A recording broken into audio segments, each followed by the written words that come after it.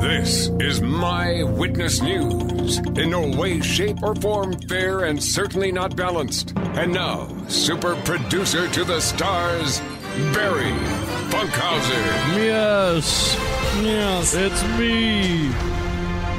Oh. Do you do Halloween? Do you have costumes and stuff? Are you thinking about that? Is that a thing? No. I mean, I think I have to go to one, before. and I have to come up with a unique costume, an original costume, and now it's just bothering me. See, this is part of the reason I'm glad I don't really participate in Halloween, because that sounds like a pain in the ass. Like, now I have to go to this party. I have to think up a costume. Like, it's just not my bag. Well, it's like I'm going with all my new film production friends, so I have to make a really good impression. Oh, yeah, so it's even added pressure. Added pressure. I don't know. Like, when I moved to England, about 7 years old, Halloween was still viewed as this kind of like pagan thing. It was not cuddly. It was not about candy. It was not something for the kids. It was something that was the domain of witches and pagan, sort of satanic, vaguely sinister, ritualistic stuff. Like, people that thought they were druids would go hang out around Stonehenge and do weird things on Halloween in England. It wasn't this sort of like Hallmark version of the holiday that it's become here in America at the time. And when I moved to England, I remember I moved to England, I moved in the fall, and it was a bummer. I had to leave my dog behind. I had to leave my friends behind. It was like my fourth school that year. My parents moved around an awful lot. I was miserable. I mean, like, really, I had to leave my dog behind. Ugh, it's terrible, terrible. He went to my cousin's, torture. By the way. It was like torture. It was, honestly, I viewed it as torture. My parents thought it would be really unfair. I had this, my first dog, Wilfer, he was like this 85-pound puppy. He was an 85-pound Great Pyrenees puppy who I loved more than anything in the world. He was literally my best friend. And he, being a big, bouncy 85-pound puppy, my parents thought it would be unfair to keep him in quarantine for 6 months. And we were only supposed to live in England for the 2 years. So my dog went to live with my cousins, and he wound up being such a handful, like he actually wound up becoming a seeing eye dog, which was kind of cool. He was too much for them to handle, and they recognized that, and he became trained. He became a seeing eye dog, and that was kind of cool to know that had happened. But it was sheer torture having to leave my dog. And so I go to England, and I go, ugh, got this new, really difficult school. The teachers are really mean. I don't know any of the kids. This is not good times. Oh well, at least we moved in October, so it's fall, so I know I can count on a garbage bag full of free candy. And then I found out, what?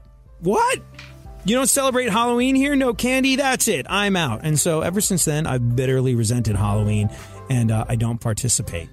And your situation, Funkhauser, doesn't make it sound like any more fun. The shining sun, you walk these streets most every day. You're waiting to get washed away.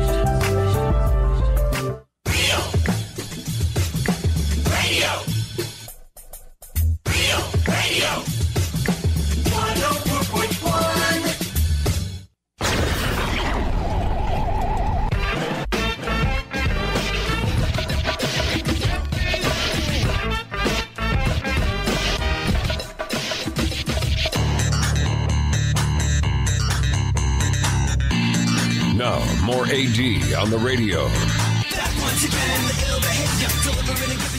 So you're stressing about your costume for this Halloween party you've got to go to, Funkhauser? Well, yeah.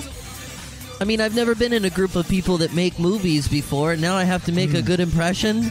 I actually have to dress up for something. Last year I wore a Jack-in-the-Box head. That's like the easiest costume ever. Do you still have the Jack-in-the-Box head? I do, yeah. I can't do that. That's not original. It needs to be more original than that. Did they know you went as Jack-in-the-Box last year? Were you friends with them then? No. Well, I guess I could take that angle. Yeah. You could always do what I do because, well, as we discussed earlier, I had Halloween ripped from me when I was just a little kid, and I've harbored a sense of bitterness and resentfulness toward Halloween ever since. Like, when I got to England, it was a really tough time for me. I was like this kid that had been moved like a bunch of different schools in 1 year. I had really bad ADD and attention deficit disorder, and I'm dyslexic, and none of these things have been diagnosed. So the teacher just called me slow and put me in the back of the class and told me I never really amount to anything. And I had to leave my dog behind. And my one little beacon of hope was the idea that Halloween was right around the corner. I was going to get bags of free candy. But at the time, Halloween was regarded as this horrible, sinister, vaguely pagan, satanic thing in England. So it was not the cuddly Hallmark version of the holiday, hence no trick-or-treating, no candy, and it sucked. And right around the time I was too old to trick-or-treat, England caught on. And we're just like, oh, I say, why don't you come over, get some free candy, don't you know? Sweeties, yes, you can come over, get some sweeties. And like, so I missed out on the whole trick-or-treating thing, and I've always been, like I said, resentful of Halloween. But you could try this, Funkhauser. Oh. You could go as, well, look, being in radio, I get asked to host a lot of different Halloween things. And around the time of Halloween, if you go out to like a club gig or if you go out anywhere people are gathered, the week before Halloween, everyone's going to be in costume. And I refuse to participate. It's just not my thing. I don't dress up. It's not a thing that I do. And everybody always goes, where's your costume? What did you go as? And this gives you the golden opportunity, the low-hanging piece of comedic fruit, the easy-to-open gag window, Funkhauser, of going, look closely. I'm dressed as the guy that's going to bang your mom after this. So you can always just do that. You know, I don't think I can say those things. Oh. I guess you're trying to make a good impression on your coworkers. Yeah, that's the opposite. You know what you don't want to do? It's amazing that a company even thought of this idea for a Halloween costume, let alone actually started manufacturing and selling it. Website called HalloweenCostumes.com got a lot of backlash over the weekend when they started selling, get this, and somebody thought this was a good idea and put money into it, and they went, yeah, that'll sell, that's good. Do you know what they started selling, Funkhauser? It's just a big super Pink Floyd fan. Who? No. You're talking about the person that made the wall costume? Uh-huh. No, I saw that. There's people that getting... it's a different one? Oh, I thought you were teeing it up for us. Okay. This website called HalloweenCostumes.com got a lot of backlash when they started selling an Anne Frank Halloween costume. Oh, yeah. Not cool, dude. Yeah, not cool, dude. Not cool. On the bright side, at least it wasn't sexy, Anne Frank. The costume is for girls, and it includes a long-sleeve blue dress, a brown shoulder bag, and a green beret. The kid who's modeling it isn't really selling the gravity of the costume. She's got this big smile, and she's striking a classic modeling pose. After people on social media started blasting HalloweenCostumes.com, a PR rep wrote that, quote, we sell costumes not only for Halloween, but for many other uses, such as school projects and plays. But whether that's true or not, they decided to pull the costumes off their website. Sorry, kids. I guess you're going to have to ask your parents for homemade Holocaust-related costumes this year. What the hell, man? You know, there's a picture here. This is... What? Oh, yeah, not cool. Not cool. It's just, yeah. So there you go, Funkhauser. You know what not to go as. I lost my first girlfriend in like 6th grade because my mom made her a stuffed animal witch, and her parents made her break up with me because it was pagan or something. Mm-hmm. Wow. Yeah. Interesting. So we all have horrible Halloween stories. My horrible Halloween stories is like I tried to make my own Halloween costume once. I went as Robin Hood. Like one of the 2 Halloweens where I lived in America that I remember trick-or-treating, I went as Robin Hood. I had a cool little hat with a feather in it, bow and arrow. That was awesome. It sounds awesome. The next year, I decided to get creative. I was like, nope, making my own costume, Mom. And she was like, you are? What are you going as? I was like, a knight in shining armor. And she's like, and you're going to make this? I was like, yep, don't worry. I've got it all figured out. I covered a T-shirt in duct tape. And it didn't work well. Looked ridiculous. See, I would have gone aluminum foil, but... Yeah. Still... Well, try getting aluminum foil to stick to a T-shirt without the benefit of the duct tape. It's not going to work. Oh, yeah. It won't be a thing. Not going to happen. So, all right. Yeah. Well, you want some real scary news? Yeah. Harvey Weinstein has been expelled from the Motion Picture Academy.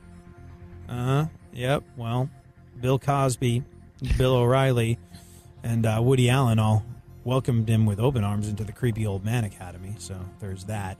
It's funny. I got an email from someone who was asking if we were covering Harvey Weinstein a lot. I was like, well, I don't know. Are we covering it a lot, Funkhauser? Or are we just covering we it? did like a show on. We did an adequate amount of coverage. It's just going to sparkle and fade at this point. Why are they complaining about it? No, not complaining at all. Just wondering how much attention we were paying to it. How much time do we have left in today's show? We got a whole other one after this. We got a whole other one? Because I wanted to talk about this Me Too hashtag that's been floating around the internet. Four of my ex significant others in a row today, when I was scrolling through the Facebook, one after the other, 1, 2, 3, 4, they all said Me Too. And I thought, like, seems to be a trend happening. Well, had any of them told you about their Me Too experience? Well, no. And for those that don't know, if for some reason you haven't seen it, if you manage to stay off the internet, which is always a good idea, but if you aren't aware, the hashtag Me Too is women sharing their stories of sexual harassment or assault or rape. Women and men. But mostly, women and men. Mostly women. Yeah. You know, Funkhauser, you might feel as though, like, what the hell is going on? For my ex-girlfriends pop up with these Me Too stories. But the very, very sad fact is that this sort of thing has happened to so many women, and so many women have never talked about it. And that, well, more on this later, but that's really, really sad. Leave the stimulation to the professionals. Everyone is so smart. KBRC, more stimulating talk radio. There's something happening here, and you should know what it is. The dumbing up of America. Now, more AD on the radio.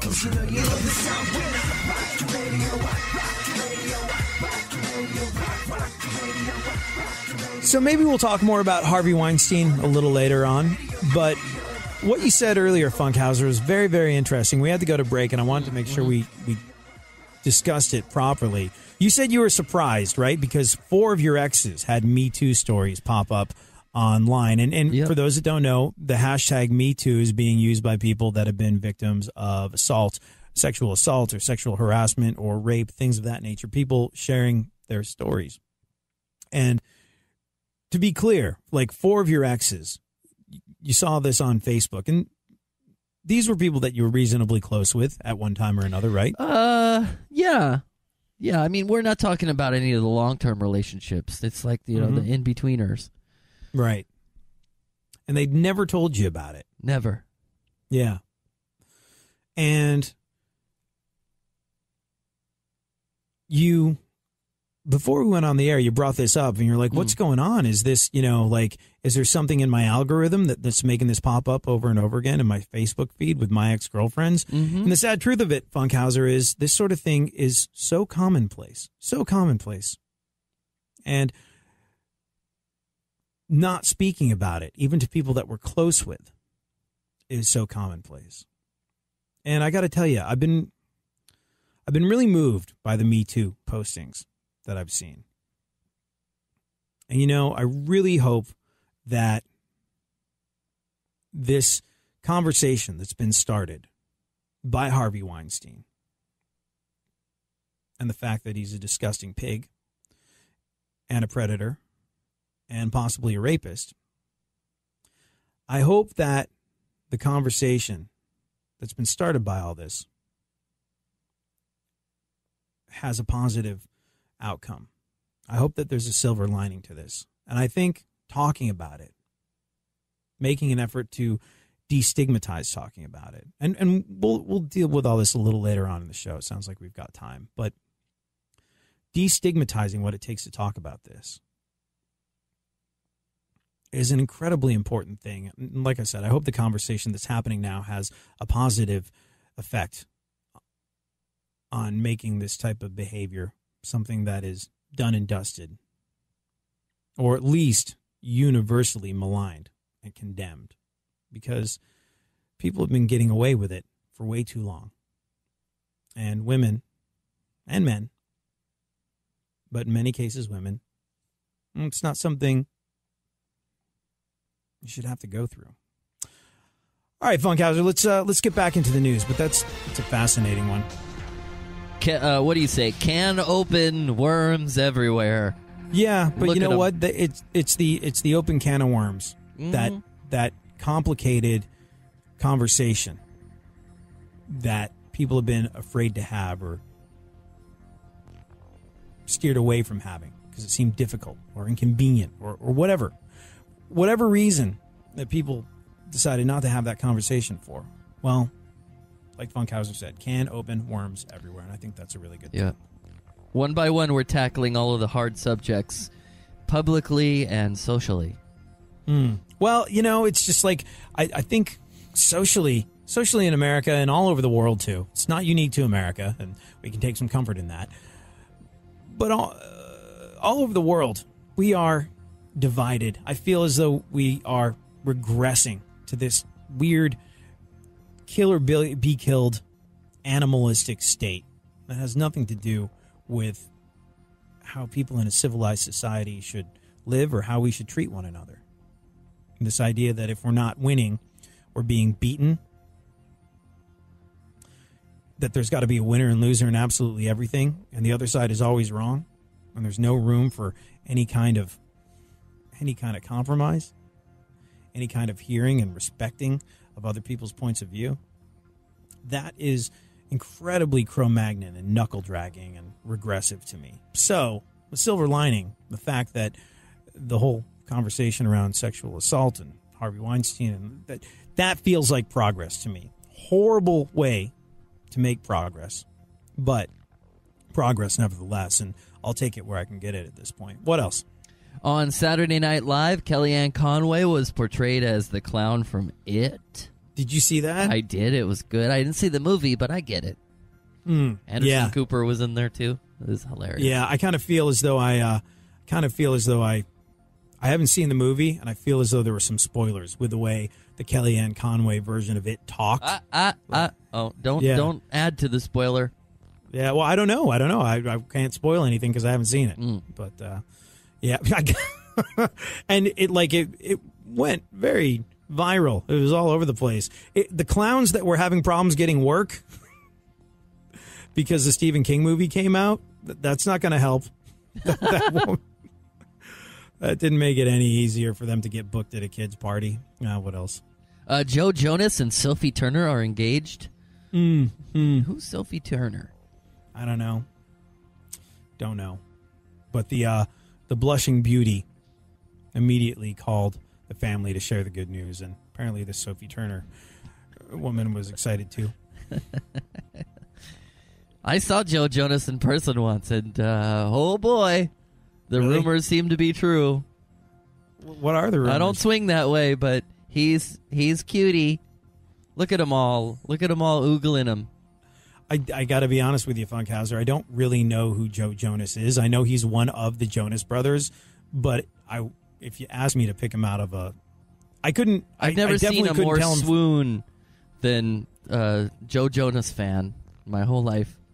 I couldn't pick Joe Jonas out of a lineup of people, and I definitely couldn't tell him apart from the other Jonas brothers. Like, no idea. And you know what? I'm okay with that.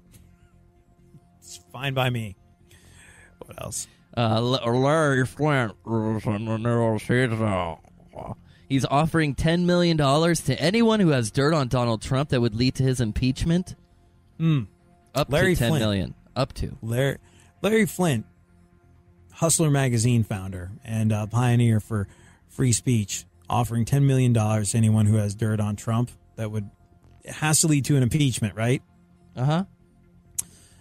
It's probably tempting for Trump himself because he knows he could make a quick $10 million. You could put up another crappy condo complex with that. Fine. Tito Jackson, the most popular of the Jacksons, turned 64 yesterday. Yeah. Yeah. I actually knew that. I knew Tito Jackson turned 64. You did? But only because he told me himself while he was frothing my latte. And then I was like, hey, Tito, this place isn't going to assistant manage itself. Chop, chop. I wrote a song once. It was interesting because the week before he picked me up as my Uber driver. Go on. Packers quarterback Aaron Rodgers could be out for the season. Yeah, worst news to hit Green Bay since McDonald's made the McRib a seasonal item as opposed to year-round again. Oh, hey, don't forget October 21st, Venison Day at Arby's. Oh, yeah, Venison Day. Coming up. Oh, dear, venison sandwiches will be on the menu at every single Arby's across America. They've been trying it out in specific markets, and I think Wisconsin was one of them.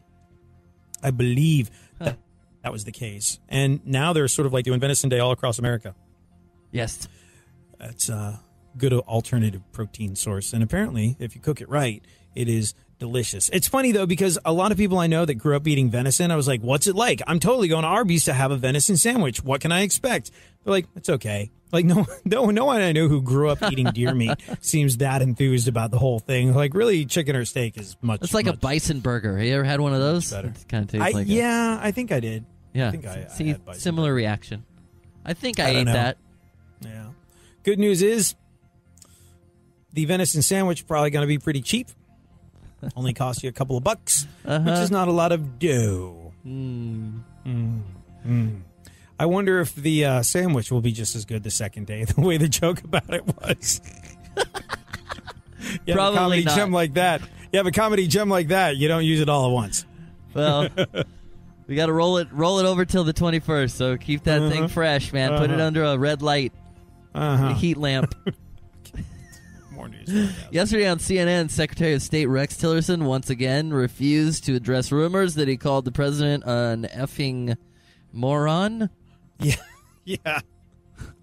Yeah, Rex Tillerson was accused of doing two different things. One, saying he was going to quit. Two, calling Donald Trump an effing moron. I hope they And keep asking him that. They asked him. Well, no, but the thing is, they asked him, and he was like, I never said I was going to quit. I never said I was going to quit. What about calling Trump a moron? Oh, nice day, isn't it? Awfully clement weather we're having this time of year. Like, he refuses to say that he didn't call him an effing moron. And you know what that means, Funkhauser? That means there's tape of him somewhere calling President Trump an effing moron. Plus his I'm with the effing moron t-shirt. That's a dead giveaway. All right, one more. Okay. Hillary Clinton is in talks to become a professor at Columbia University. Yep, I saw that. As usual, though, Hillary is expected to lose the job to someone with absolutely no qualifications. Not to be confused with Bill Clinton, who was in talks with Columbia University co-eds just to hook up. Do the piece of news about the fish. The man in England that tried to kiss a fish. Yeah, do that one. A man in England tried to kiss a fish, and it jumped down his throat and nearly killed him. Oh, no. Don't let this deter you from kissing fish, though. Uh-oh. Only because, statistically speaking, still a lot safer than kissing Usher. Fortunately for the man, the paramedics didn't flounder. And they were able to remove the fish without having to call a sturgeon. I'm sorry, a what? A sturgeon. This type of... Nothing's worse for a joke than having to explain it. Sturgeon is a type of fish, Funkhauser. I just wanted to hear it again.